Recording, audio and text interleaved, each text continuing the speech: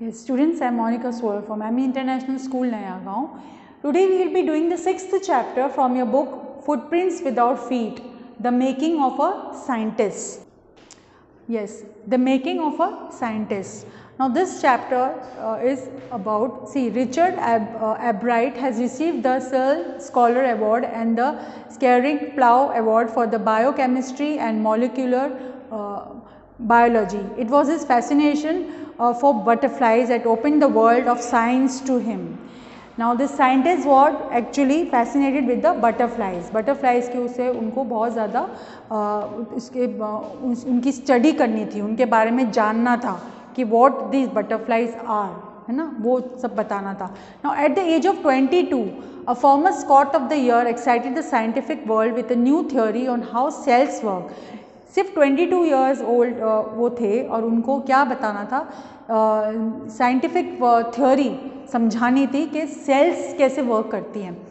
Now Richard H. Albright and his college roommate explained the theory in an article in the Proceedings of the National Academy of Science. यहाँ पर उन्होंने वो समझाई थी theory Proceedings National Academy of Science में.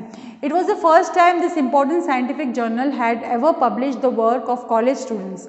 Now first time ऐसा हुआ था जब ये journal में स्टूडेंट्स, कॉलेज स्टूडेंट्स ने ये चीज़ बताई थी लोगों को.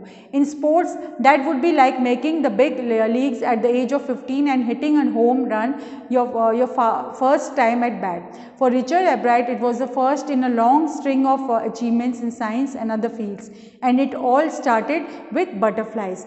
ना ये जो चीज़ स्टार्ट कैसे हुई थी, क्योंकि उनको बटरफ्लाइज जो थी वो बहुत फैसिनेट करती थी. उनको पता करना था बटरफ्लाइज के बारे में कि how they are born and how they get the colours and how the butterflies are different. देखो बटरफ्लाइज पे डिफरेंट डिफरेंट डिज़ाइंस होते हैं, किसी में सर्कल्स होते हैं, किसी में छोटी छोटी डॉट्स होती हैं और किसी में कलर्स ही होते हैं, खाली प्लेन होता है, लाइंस होती हैं. तो वो सब कैसे, that he wanted to know. Now, at an only child, Albright grew up north of Reading, Pennsylvania. There wasn't much I could do there. He said, I certainly couldn't play football or baseball with a team of one, but there was one thing I could do, collect things. अब देखो अकेला बच्चा उसको किसके साथ खेले, ना उसके कोई फ्रेंड्स ना कुछ, तो अब अकेला तो बास्केटबॉल या क्रिकेट खेल नहीं सकता. तो उसको एक हैबिट थी कलेक्शन करने की. He had that hobby of collecting the things. So he did, and did he ever. Beginning in kindergarten, Albright collected butterflies with the same determination that has marked all his activities. He also collected rocks, fossils and coins. He became an eager astronomer too, sometimes stargazing all night. अब उसकी choice देखो, उसकी जो hobbies थे, collection था, butterflies collect करता था, एक तो उनकी coin collection, rocks collection, fossils collection की उनकी हॉबी थी. उनके बारे में स्टडी करना, उनके बारे में जानना कि what these things are for. Now what he has done, C, from the first he had a driving curiosity along with a bright mind. He also had a mother who encourage. अब देखो, एक तो बच्चा खुद शौक होता है, and एक हिज मदर, उसकी मदर बहुत हेल्पफुल थी, वो हमेशा उसको हेल्प करती थी. What ever he wanted she use to give him, because she use to see that ये बच्चे कुछ स्टडी करना चाहता है, कुछ जानना चाहता है, तो वो उनको हमेशा गाइड करती थी, मोटिवेट करती थी. She took him on trips, bought him telescopes, microscopes, cameras, mounting materials and other equipment and helped him to many other ways. I was his only companion until he started school, his mother said. After that I would bring home friends for him, but at night we just did things together. Richie was my whole life after his father died, when Richie was in 3rd grade. अब बहुत छोटा था जब उसके father की death हो गई थी, तो मदर ने बोला कि मैं ही थी उसकी friend and everything. I use to take care of him. अब देखो, बहुत टाइम तक तो उसकी मदर ने हमेशा उसको सपोर्ट करा. She use to play with him and anything, what ever doubts he had she use to clear. But बाद में उन्होंने उसके फ्रेंड्स लाने की भी कोशिश की कि उसके फ्रेंड्स तो बनाओ, like C, child is comfortable with his own age group people ना. मदर तो है ही सही, बट फ्रेंड्स भी चाहिए. So she did that also. And She and her son spent almost every evening at the dining room table. If he didn't have things to do, I found work for him. Not physical work, but learning things, his mother said. He liked it and learn he did. He earned top grades in school. On everyday things, he was just like every other kid, his mother said. By the time he was in second grade, Albright had collected all 25 species of butterflies found around his hometown. देखो सब चीज़ उसकी mother उसको ला के देती थी और पढ़ाई में भी वो बहुत इंटेलिजेंट था. ही always used to top in the school. अब बटरफ्लाइज की बहुत सारी उसने स्पीशीज़ कलेक्ट करके रखी हुई थी. See over here 25 species of butterflies he had collected and species and subspecies of butterflies collected in 6 weeks in reading Pennsylvania. ये वाली जो butterflies की species थी ना वो उनने कलेक्ट करी थी एब्राइट ने.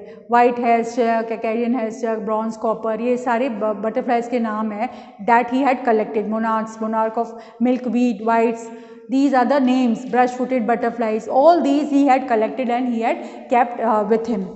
That probably would have been the end of my butterfly collecting, he said. But then my mother got me a children's book called The Travels of Monarch 10. Now ये वाले जो बटरफ्लाई कलेक्शन था ना वो सोचे कि शायद ये अब एंड है, अब इससे बाद में बटरफ्लाई नहीं कलेक्ट करूँगा. बट उसकी मदर उनको उसके लिए एक बुक लेके आ गई जिसका नाम था the travels of monarch 10. That book which told how monarch butterflies migrate to central America open the world of science to the eager young collector. अब ये जो बुक थी ना वो जैसे उसने पढ़ा तो वो और भी फैसिनेटेड हो गए. उन्हें सोचा कि मैं इसके बारे में अब स्टडी करना चाहूँगा कि what are this monarch butterflies, है ना. उसके बारे में वो बहुत ज़्यादा एक्साइटेड हो गए पता करने के लिए कि कैसे करूं. तो वो सेंट्रल अमेरिका से कैसे माइग्रेट होती थी. Open the world of science to eager young collector. अब ये जो ईगर यंग कलेक्टर था ना उसके लिए तो ये बहुत नई बात हो गई कि माइग्रेट करके आती हैं तो कब आती हैं और फिर ये कैसे क्या करती हैं. All that he wanted to study in very careful manner. Now next. Yes, at the end of the book, readers were invited to help study butterfly migrations.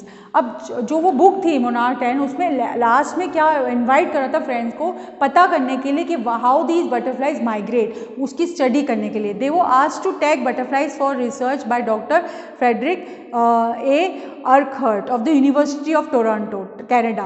Albright's mother wrote to Dr. Urquhart and soon Albright was attaching live adhesive tags to the wings of monarchs. Anyone who found a tagged butterfly was asked to send the tag to Dr. Urquhart. अब ये देखो उन्होंने क्या शुरू करा कि monarch migrate कैसे करती, तो उन्होंने टैगिंग करना शुरू करा बटरफ्लाई के विंग्स पे, उन्होंने टैग लगाया.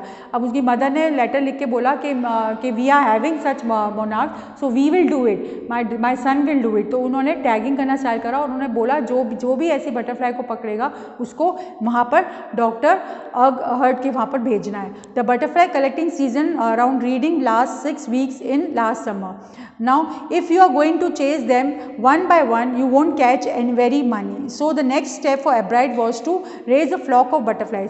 अब एक एक के पीछे तो नहीं भाग सकते, तो उन्होंने क्या सोचा है मोनार्क का पूरा फ्लॉक को अपन छोड़ देते हैं. Then we can catch hold of them.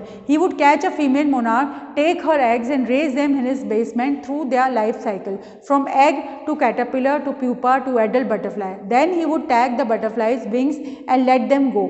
For several years, this basement was home for thousands of monarchs in different stages of development. देखो किस तरह से उन्होंने बटरफ्लाइज को पहले पाला मोनार्क्स को और फिर उनके जो फीमेल मोनार्क थी फिर उनके एग्स को रेज करा and then they were the caterpillar pupa and the adult butterfly. जैसे एडल्ट बटरफ्लाई होती थी वो टैग करके वो उनको भेज देते थे, छोड़ देते थे.